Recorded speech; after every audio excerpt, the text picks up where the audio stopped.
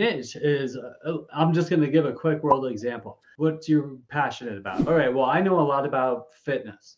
Okay, that's great. Well, we want to drill deeper into that because we can't just say fitness. So how do we do that? Well, what do you love about, like, what goes a little deeper than that?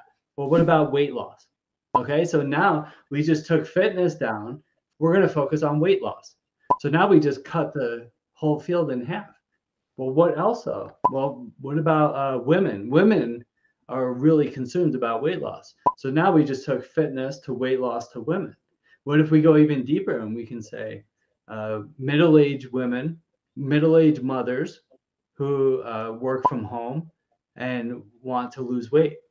Wow. So we just took a potential 4 or 5 billion person pool, which we can't reach everybody with the word fitness. And we just narrowed it down to maybe 10 or 20 million women in the US who need to lose weight. Now we have a much better chance of reaching that specific target market than just saying, I do fitness and reaching nobody.